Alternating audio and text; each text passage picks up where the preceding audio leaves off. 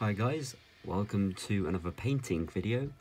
Today we're going to be painting the Tetrap head, which is another head that's been modelled by Eleno Souza, which is a friend of mine on Instagram who I've collaborated with.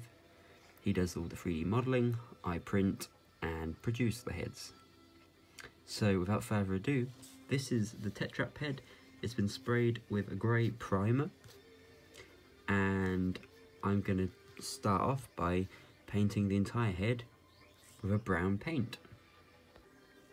I'm going to be using a similar method that I used when I painted the Silurian. So I'm going to be painting the base coat of the Tetrap with quite a light orangey brown, because I'm going to be using the wash method again, which leaves all the highlighted areas nice and bright, and it gets into all the little channels, leaving them dark and shadowed.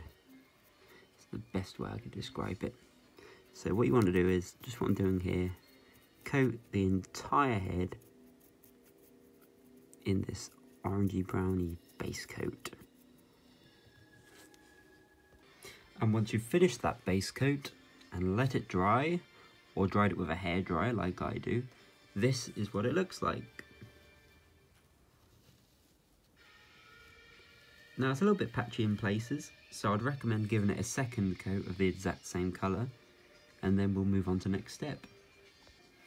And just like that, I've given it a second coat.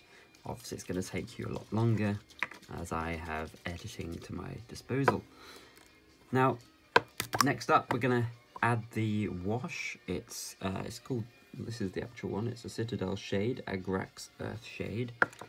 And we are going to apply it generously to the Tetrap. So, here we go. We don't want to be too bothered about getting on the fur, because the fur is going to be painted separately, so we're mainly focusing on the actual Tetrap's flesh.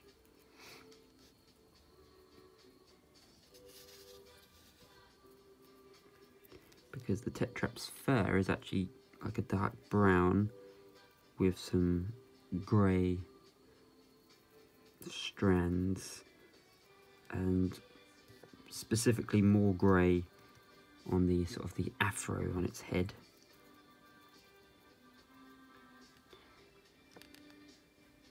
It's a good job. I watched Time and Rani quite recently, and I thoroughly enjoyed it, actually. Yeah. I'm putting it in the hair up here, just I don't know why, actually. It's a bit of a waste, I guess. Yeah, I'm not even painting the right area. This is the actual fleshy parts here. And we'll wash it on the ears as well. It goes on nicely to these these flatter surfaces. You'll see when it dries, it'll create a very organic-y sort of pattern. And with these kinds of heads, we want them to be as natural and organic looking as possible. So I'm going to finish this and dry it with the hairdryer, and then we'll move on to the next step. And that's what it looks like dry. Just gives the flesh some definition and darkens the skin tone ever so slightly. So now we want to paint a brown onto all the fur, the area where his fur is. Now this brown might be a little bit too light, because the Tetrap fur is actually quite dark. But what I may do is, I may paint this on, and then I may use that wash, the shade wash again, but on the fur, and it may just darken it ever so slightly. So you're going to want to cover all the fur and then wait for that to dry. And that's what it looks like with 2 coats of brown on the fur, just the base coat. And I think what I'm going to do now is I'm going to try and brighten up some of the flesh, because it's a little bit too orangey and dark. So what I'm going to do is I'm going to sort of try and dry brush over the top, but I don't really want to, I don't want to ruin what we already have, so I'm going to be very careful with where I apply this lighter tone.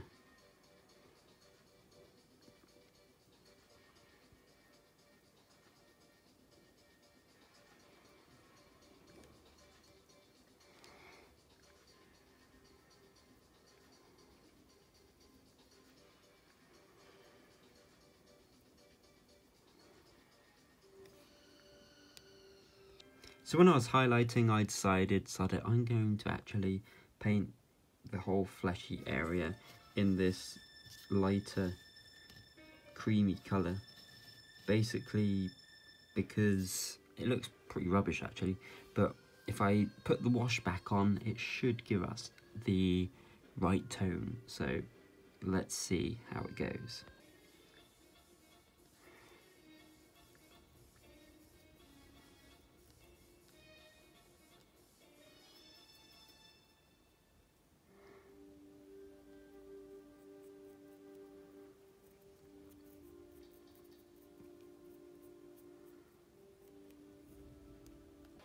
So I became pretty fussy with this skin colour, so I ended up using 2 different washes. I ended up using a little bit of this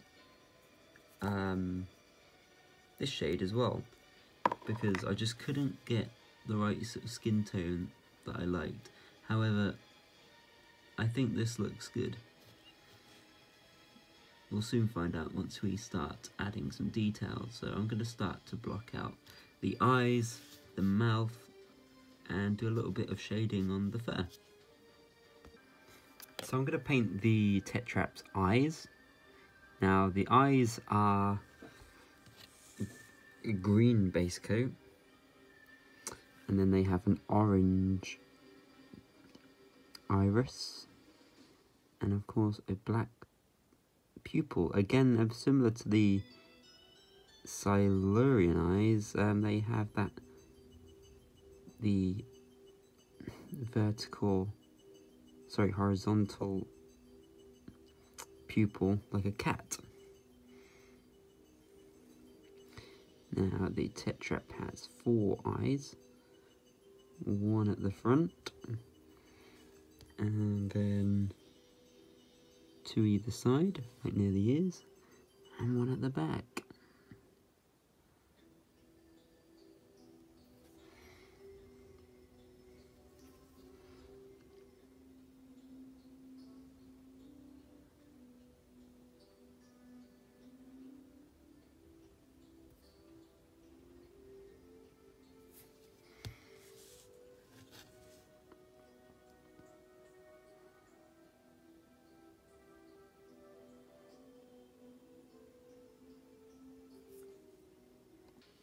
We're now going to paint the iris.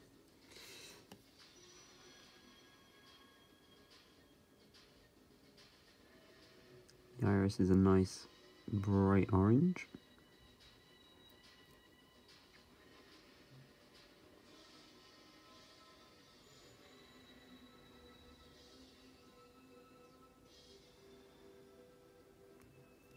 Something like that will do perfectly.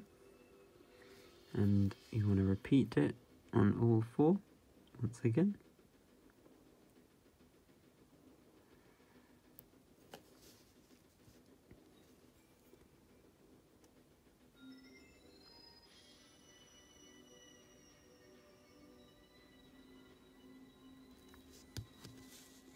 And the final one.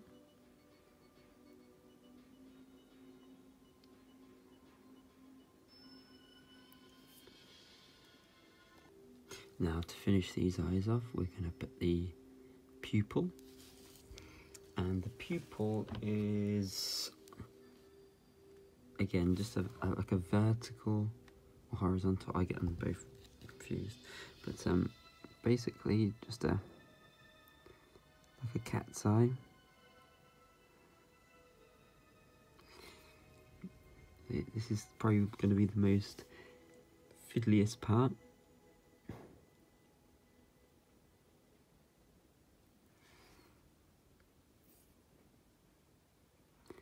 You need a very, very fine brush.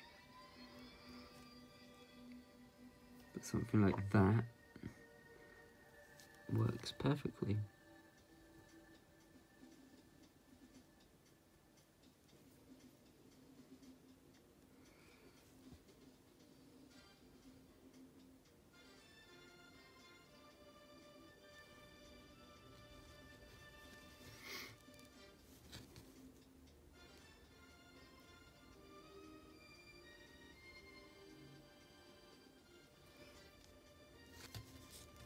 Now what I'm also going to do on mine is, what I quite like doing is putting a very fine line just around the edge of the pupil, just so it's a little bit more prominent.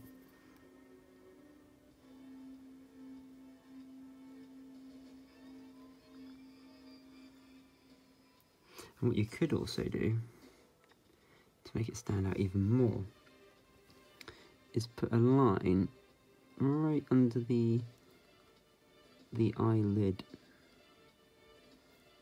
and also maybe one at the bottom.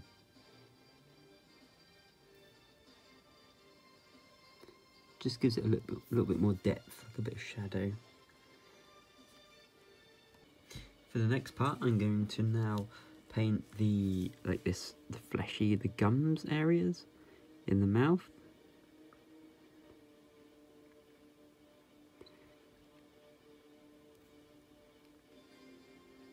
I've just got a rose pink, I think it's called, by Model Colour. And I'm just gonna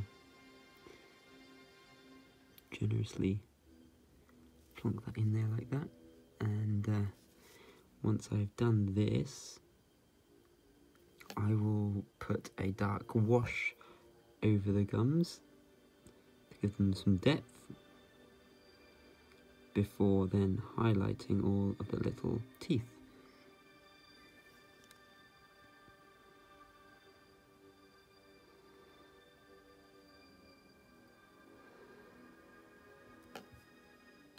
So I've jumped forward ever so slightly. I've painted in the teeth, and I've also put a little bit of red around the orange of the eyes. But now we are gonna grab a bit of Dungeon Grey, and we're gonna dry brush it onto some of the lower fur, just down here, just to catch the high areas, because the Tetrap does have a mixture of brown and grey fur. Now what I'm doing is I'm just getting a bit of grey paint and I'm brushing it off on some tissue, and then brushing it ever so lightly onto the surface, so it only goes on the raised areas.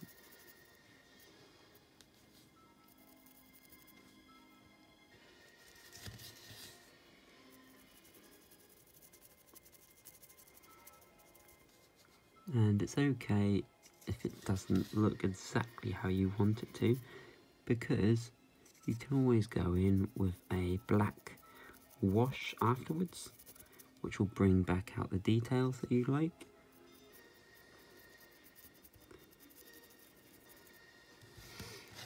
And of course, on top of his head, he has a lot more grey up here.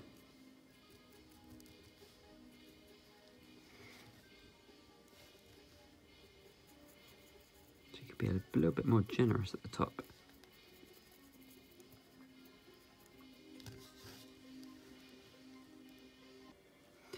Now if you want to highlight it even more with something slightly brighter, like almost a white, again just go back over it with a white,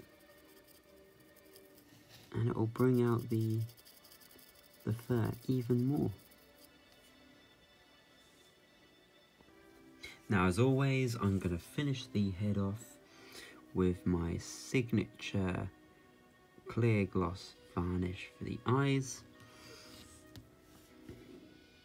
Even though the Tetrap eyes probably weren't that shiny, to be honest, but I feel like to give it a sense of realism, it needs to have a spot of varnish.